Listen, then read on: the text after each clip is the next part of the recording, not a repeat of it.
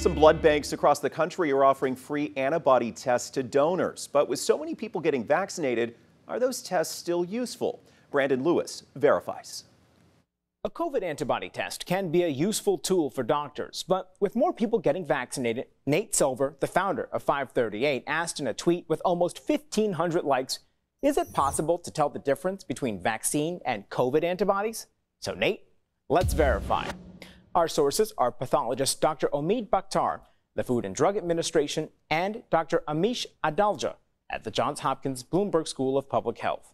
Both doctors explained the COVID-19 antibody test was created in the early days of the pandemic as a way for doctors to diagnose if someone previously had coronavirus. It looked for antibodies to the nucleocapsid protein, which only appears in those who recovered. Later on, as the vaccines were created, researchers wanted a way to determine if they were taking hold within a person's immune system. Since the vaccines don't use the real virus, they can't use the nucleocapsid test. Instead, the vaccines contain a spike protein, so a separate antibody test was created to check for that. However, the FDA says neither of these tests should be used to evaluate a person's level of immunity or protection from COVID-19 until more research is done.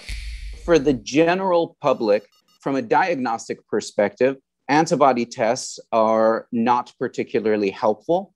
Unfortunately, again, we just don't have the data to show that a number would be equal to protection in all scenarios. So it's true. It is possible to tell the difference between vaccine antibodies and COVID antibodies, even if it's still unclear how many antibodies a person needs to fight off an infection.